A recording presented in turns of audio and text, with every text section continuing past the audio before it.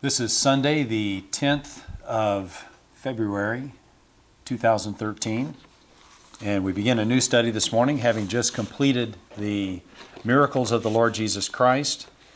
It seemed fitting and proper and opportune to look at the parables of the Lord Jesus.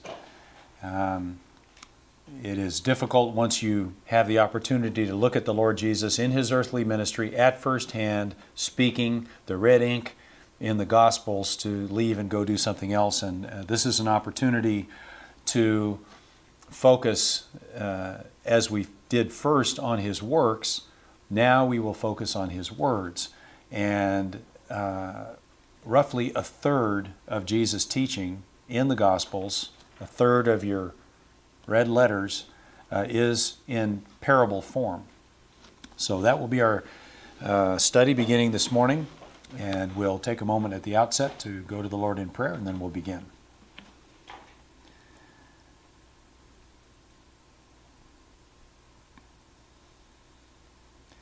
Father, what a privilege it is to spend time together with distractions set aside, with the pressing cares and responsibilities and requirements momentarily in abeyance, so that we can spend time in fellowship and in focus and attention on the truth of your word as we think about it together, as we look at it together, as God the Holy Spirit ministers it to our hearts, and we receive the blessings that come from our contact with one another, the ministry gifts that you've given and distributed in our midst, and each one can not only be blessed but also be a blessing to others. We thank you for this privilege. We thank you for the Lord Jesus, who is the reason that we have these privileges and these opportunities. It's through His work on our behalf in not only dying for us and paying the penalty for our sins, but entering us into relationship with you, and a special relationship at that, one that is unique in history, is reserved especially for us, and we know that we are your gift to Him as His body and bride, and we hope to be a glorious church without spot or wrinkle or any such thing, but holy and without blemish when He returns to receive us to Himself. We pray that our study this morning and in the weeks ahead will contribute to that goal, that we will be convicted, that we will see those places where we can change our minds and be encouraged, be compelled, be sensitive to the leading of your Holy Spirit, and become those people that you have called us to be in this life as we prepare for the age to come. We pray it in Jesus' name. Amen. It's an interesting task to begin a study of parables, because there are so many different ways that you can start. You say, well, why don't we just do them chronologically? Try to find the first one and just go all the way through. But it's a bit problematic, because the Gospels are not always strictly chronological, and so you don't necessarily know which one came first, and there doesn't seem to be any particular rhyme or reason to doing it that way. It reminds me a little bit of the Proverbs, where you can go to Proverbs and just crack the book open in the middle somewhere and start reading it. It just seems like, well, here's a guy with his crumb on the rooftop, and then here's somebody out in a field, and here's somebody with a proud look and a lying tongue, and here's these 6 things that the Lord hates, and it just seems to jump around from hither to yon. And if you just go parable to parable in that fashion, trying to do it chronologically, they don't hang together very well, and there doesn't seem to be a flow. As is always the case, it is context that helps us in sensitivity to the purpose of the parable. Jesus didn't just pop out a parable every few hours because that's what He was supposed to do. They were in the context of His ministry, in the context of where He was and to whom He was speaking and what issues needed to be addressed. Sometimes they were in response to a question or in response to an issue that is raised. So let me first of all begin by giving a bit of an introduction. And this is not material that's unique to me. In fact, as I looked around at some of my reference materials and looked elsewhere, these are fairly common observations that are not anybody's domain or purview, but they are very helpful. In other words, these are commonly understood things, but we're going to review them because they may not be fresh in our minds. When you look at critical scholarship, and people say, well, I don't think Jesus really said that, I don't think he really did that, I'm not sure he really... the only thing I'm going to say in regard to those folks is even they believe that the parables are probably authentic to the historical Jesus. They may disagree about his deity, they may disagree about his miracles, but when you get the people that did the quest for the historical Jesus and started, doing the Thomas Jefferson thing to their Bible and saying, well, this isn't real and this isn't authentic, you know what they always leave in is the parables. And what this tells me is there is such an undeniable divine truth in those parables that even the naysayers, even the screwed up people realize these things are unique. There's nothing like them. Human wisdom could not arrive at the depth and the beauty of these teaching tools that the Lord Jesus used. And so anybody who recognizes anything authentic about Jesus, the first thing they'll say must be him is the parables. So all of the great themes of his teaching are addressed in these. Foresight, looking ahead, how are you going to live your life and what is your goal? You think about the man with the houses and barns, and this night your soul is required of you. Or you think of the foolish servant who didn't anticipate his master's return. You think of the talents or the minas. You think of so many parables where Jesus encourages people to look ahead. Think about the consequences. Don't just live in the moment. And this is one of the primary themes of his preaching and teaching, as he says, repent for the kingdom is at hand. Look ahead. Are you prepared for the kingdom? Have you prepared yourself for God's presence and the future with God? So, because they encapsulate and illustrate and in very pungent and direct terms communicate these great themes of Jesus' teaching, they're a great place to see the mind of the Lord Jesus revealed. His wit, his heart for his people, his love for his Heavenly Father, his love for us, his desire for people to understand and come to faith and obedience and into inheritance. All of these things are really wrapped up in these parables. So these, along with the Beatitudes, are probably the most famous. Unbelievers that don't know anything of the Bible will often know some of the parables because they are so well known. And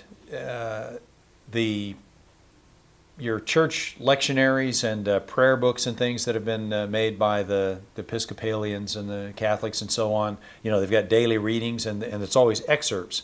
Well, you don't typically find the begats or some of the more obscure things, but every single one of Jesus' parables is included in the lectionaries. So all different denominations recognize their value and their pertinence. Now, when we say parable, that's introduction. This is now definition and description. Just for those of you that like a formal set of notes, I don't always announce what my points are, but I do have a rough form of organization in them. But what is a parable? You say parable, you say, well, that's the rich man and Lazarus, that's the soils, and those are the easy ones. But it's interesting, if you go look for a list of the parables, list of Jesus' miracles with just one or two exceptions, you arrive somewhere between 33 and 36 miracles. There's not much disagreement. There's a few places where it says, and he healed all those who came to him. Does that count as a miracle or not? Well, of the specific miracles, you end up with a fairly finite number. When you say, how many parables are there? Throw a dart at a number anywhere between 24 and 60. Why is that? because the definition of parable is not that precise. There are different kinds of teaching analogies or teaching illustrations that Jesus used. Well, what are they? They're going to be similes and metaphors. If he says the kingdom of heaven is like, and then he finishes it in a single sentence, is that a parable or is that just a simile? Do we count that as a parable? Is that the same as one of these long stories about a sower went forth to sow, or a rich man lived and there was a poor man at his gate?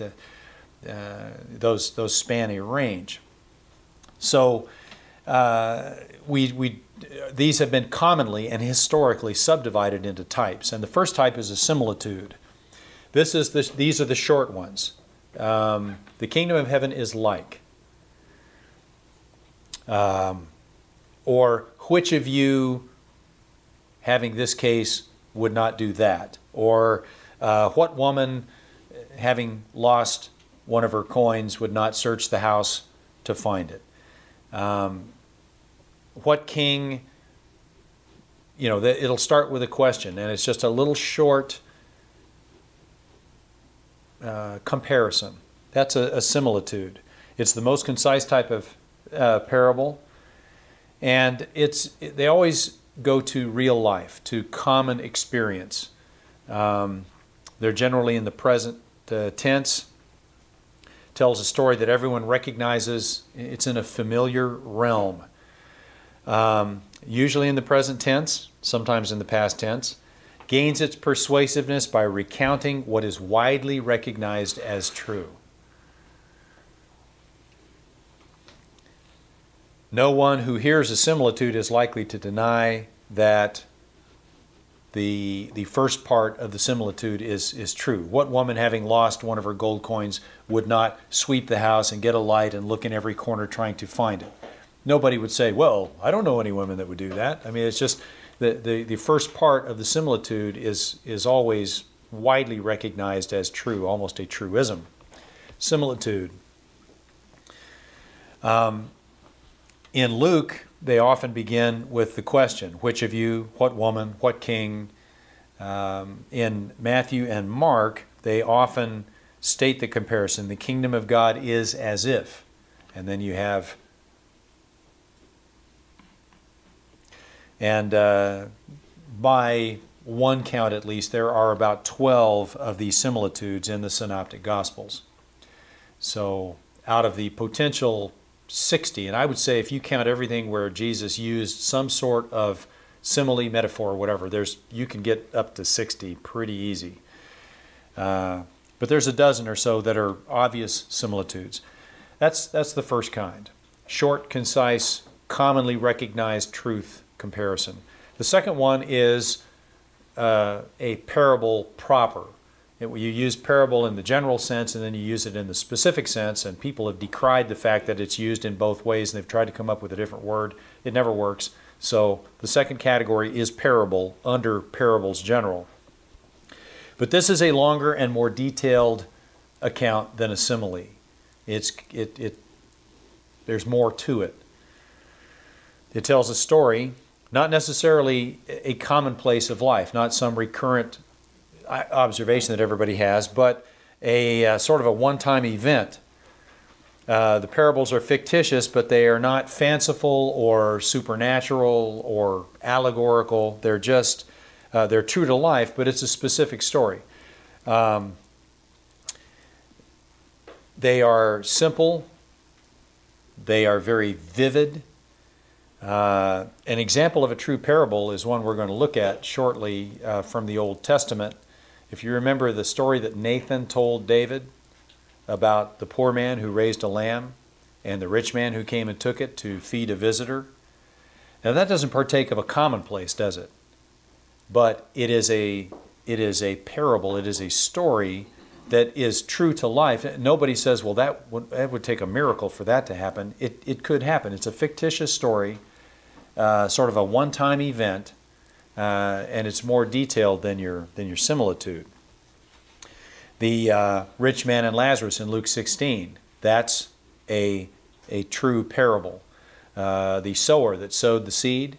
Even though seed is often sowed, these 4 cases of the different kinds of soil that it falls on and the birds and so on, that is really a true parable, and it's extended so it wouldn't be a similitude. There's about 16 of these longish true parables in the Synoptic Gospels. The third kind of parable is an exemplary story, an example. This presents an implied comparison between an event drawn from life and reality of the moral or religious order. The distinction is that a similitude or a parable presents an analogy between 2 different things. The kingdom of God is compared to a seed, a mustard seed, or a tree, or the lost people of Israel are compared to sheep that the shepherd has to go out and find. The exemplary story is not really an analogy of that nature where you're going, that distance. It's an example. It's a specific case that illustrates a general principle. For example, the story of the Good Samaritan. What is the point of the Good Samaritan story? Well, Jesus is answering the question, who is my neighbor, right? And so this is an example of someone being a neighbor. So it doesn't travel the distance of a metaphor or a simile where they are 2 unlike things. It's an example of the very point Jesus is making. The story that Jesus told of the Pharisee who prayed and said, Lord, I thank you that I'm not like other men, and I'm not a sinner, and look at all these great things I've done. And there was a tax collector standing there beating his breast saying, Lord, have mercy on me, a sinner. The story is a direct illustration of the truth Jesus is communicating. And so that's your exemplary story. Jesus did not invent, this is a new point, Jesus did not invent the parable form. And because of that, it wasn't an innovation. It was something that the people in his generation should have understood. It wasn't like, wow, what kind of man is this that tells these analogous stories and puts out these metaphors and similes and similitudes and parables. I don't get it. I can't understand. It wasn't that they couldn't understand because the form was new to them. The form was quite old. It's been used, Aesop was hundreds of years before the Lord Jesus. And the Aesop fables are basically parables. I grabbed 2 quick examples of Aesop fables just in case you've forgotten those. Aesop has a story of the bundle of sticks. An old man on the point of death summoned his sons around him to give them some parting advice. He ordered his servants to bring in a bundle of sticks, and he said to his oldest son, break that bundle. So the son grabs it and strains, but with all his effort he can't break the bundle of sticks. The other sons also tried, none of them was successful. The father says, untie the bundle, and each of you take a stick. When they had done so, he called out to them, now break. And each stick was easily broken. You see my meaning, said the father. There's strength in unity, and if you've got a big problem, break it into smaller parts and solve the smaller parts.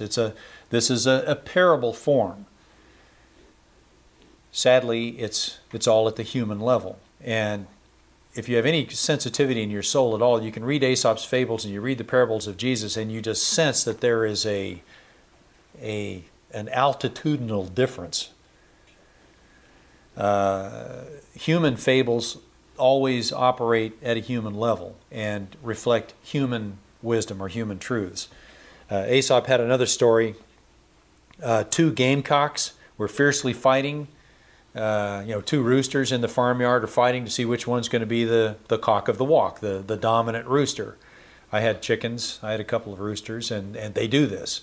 And it's they fluff up their neck feathers and put on a display, and then they start pecking each other, and it can get serious if they're they're really got their dander up.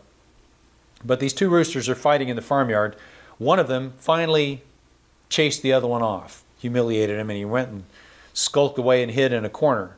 The conqueror flew up to the top of the chicken coop and was fluffing his feathers and crowing about his victory, flapped his wings and crowed. An eagle sailing through the air pounced on him and carried him off in his talons. The vanquished rooster immediately came out of his corner and ruled with undisputed mastery over the rest of the hens. Pride goeth before destruction is kind of the idea there. But these are Aesop fables, but you see the parable form, right? And you also see that these are sort of human wisdom truths, because there's some lacking element in those that you just sort of sense. But this is not a new form. Next point, if you're numbering them, this is next point. There were Old Testament parables, and this is one of the reasons that Jesus used this form, is he knew people who were already familiar with it. And there's Balaam used one in Numbers chapter 23. You remember the famous one in Judges 9 where Jotham talks about the trees are electing a king, and the olive tree says no, and all the other trees say no, and you finally get to the thorn bush, and then fire is going to break out of the thorn bush and consume all the trees. Judges 9, that's a parable. The riddle of Samson in Judges 14, out of the eater came something to eat, and out of the something bitter came forth sweet. Yeah. In Judges 14. That's a parable. And it also has sort of a riddle form to it, which Jesus' parables sometimes do as well. Nathan, of course, in 2 Samuel, talking about the poor man's lamb to David. The woman of Tekoa that comes to David. You remember that later one at Joab's behest. There's a son of the prophets in 1 Kings 20 that tells the parable of the escaped prisoner. Jehoash, king of Israel, talks about the thistle and the cedar in 2 Kings 14. Isaiah, in Isaiah chapter 5, verses 1 through 6, we saw that parable of the vineyard and the wild grapes. The farmer preparing his fields in Isaiah 28.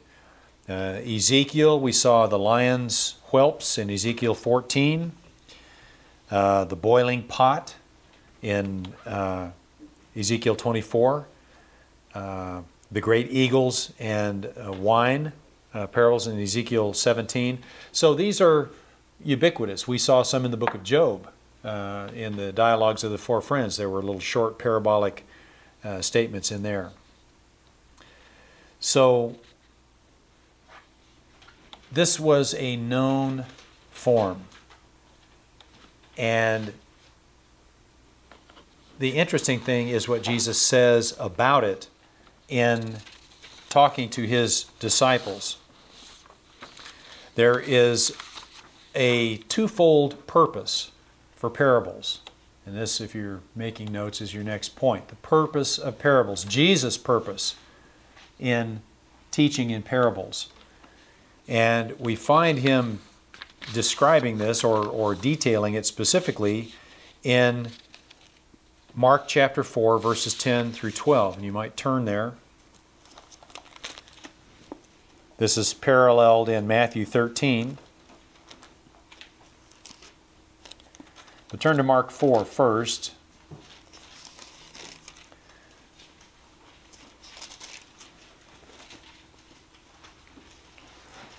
Jesus, at the beginning of that chapter, is teaching by the sea. Great multitude is gathered. He gets in the boat, sits on the sea. The whole multitude is on the land facing the sea, the natural amphitheater. He taught them many things by parables and said to them in his teaching. Now notice, he taught them many things by parables. What is one of the purposes of parables? To teach. It is a teaching tool. He taught them many things by parables. Said to them in his teaching. Notice you've got teach in there twice. Teaching, teaching. Parables teach. And where there's teaching, what is the purpose of teaching? What's the purpose of teaching? Learning, right? It is not enough that there be teaching. Hear me now. Write it down, put a star by it. It is not enough that there be teaching. You cannot get by on teaching. I cannot get by on teaching. We do not subsist, we do not succeed, we do not achieve, we do not accomplish, we do not grow, we do not inherit, we do not reflect the glory of God by teaching. It is learning. A good pastor does not study to teach, he studies to learn. He's going to be no good at teaching if he has not first learned. Anybody who teaches needs to first learn. And there's nothing more sad in our education system today than to look around and see how many bad teachers there are who have not learned their subject, who turn the students loose and say, you know, this has become the paradigm now, where there are unqualified teachers. We've made it so unattractive and so poorly paying, and there's so little reward because parents do not invest in their children and prepare them for the authority of teachers so that when the teaching takes place, they learn. There are great teachers, but there aren't that many great learners anymore because children do not learn to learn at home. And people send unprepared children into the school system, and the teaching has no effect because they don't know how to learn. You and I, as believers in the Lord Jesus Christ, are called, we are commanded, we are exhorted, we are encouraged. The apostles plead with us, the Lord Jesus pleads with us to learn. Teaching is not enough. Learning is the key. He taught them many things by parables and said to them in his teaching, listen. Verse 3 of Mark 4. Listen. Look. You can stop right there. Look at verse 2. He taught them many things by parables and said to them in his teaching, listen, look. Listen, look. What is he? He's practically leaning out of the boat trying to get them to learn. Then he tells the parable of the sower and the seed falling on the different kinds of ground. Then in verse 9 he says to them, he who has ears to hear, let him hear. Listen, look, hear. Get something out of the teaching. Take something away from the teaching. But when he was alone, verse 10, those around him with the 12 asked him about the parable. Notice, when he was alone, but the 12 and those with the 12 are all with him. What's the definition of alone? When he was alone, those around him with the 12 asked him. What does it mean that he's alone? The crowds have dispersed. The crowds have left. Who has remained? Those who are with Jesus alone. It's the 12 and a scattered set of others. The crowds have heard Jesus teach, and now they have left. But there are those who are interested enough, curious enough, motivated enough to stick around.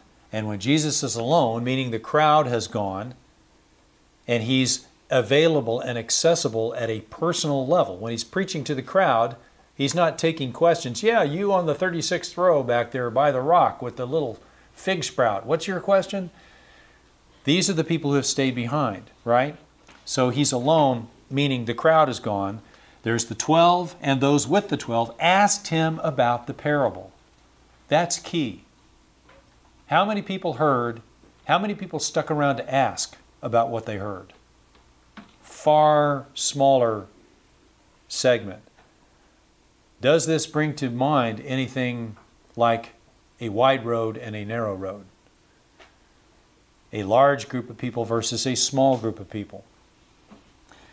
He said to them, this smaller, interested, stay behind, I'll delay my lunch, I'll delay my travel going back to my domicile or to my village. He said to them, to you it has been given to know the mystery of the kingdom of God. People like to say, well, this was the disciples, it was a special dispensation, they're the first popes or some such thing. Mark is careful to detail when he was alone, those around him with the 12. There's more than just the 12 here, but it is a much, much, much smaller group.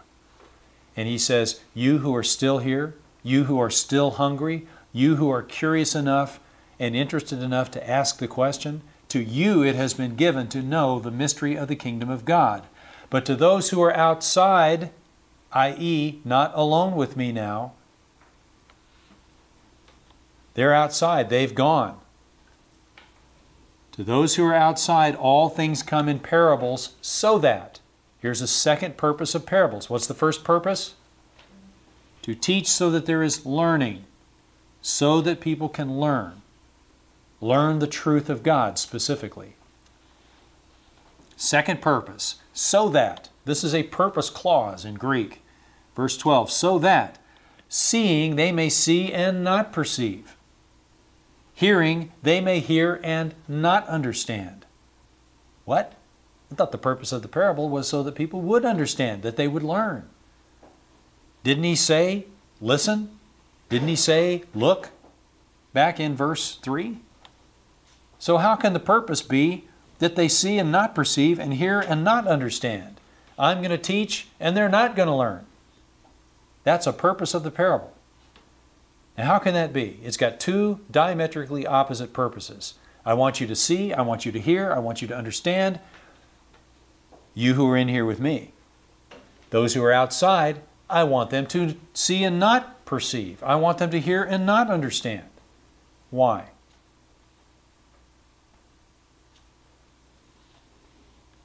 Lest they should turn and their sins be forgiven them.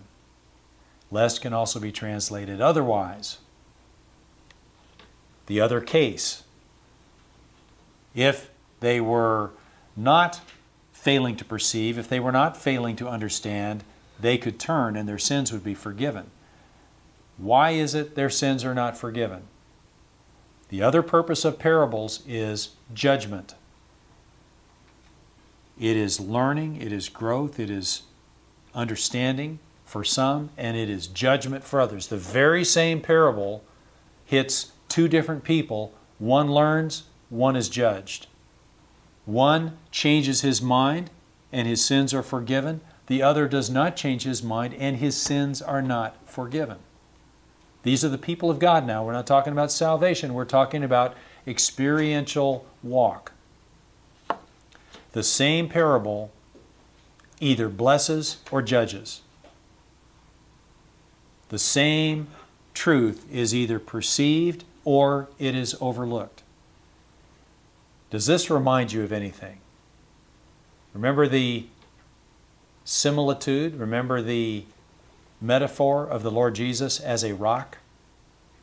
The same rock is either one that you fall upon for deliverance or the rock falls on you for judgment. It's the same rock. What determines the effect of the rock? Do you turn? Do you fall upon it? Do you receive? Do you obey the Lord's injunction to listen and behold? Or do you say, well, you know, he told all those stories, but I don't really get the point. And they wander off talking among themselves.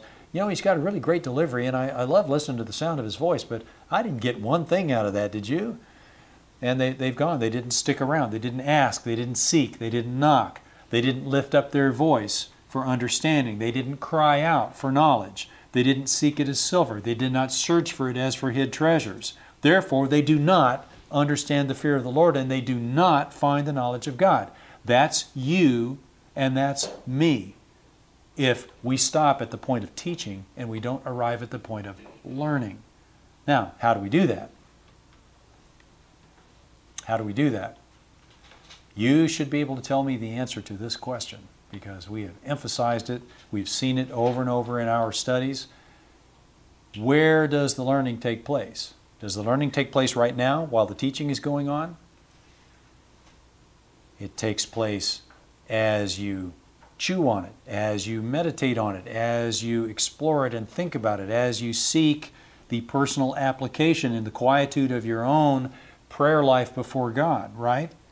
You can't learn right here, right now because I'm talking and you've got to keep up. It's later. It's after. Where does Jesus put this purpose of parables statement in Mark chapter 4? Between the teaching and the learning. The learning comes in verse 13 and following, right? He explains it after he teaches it.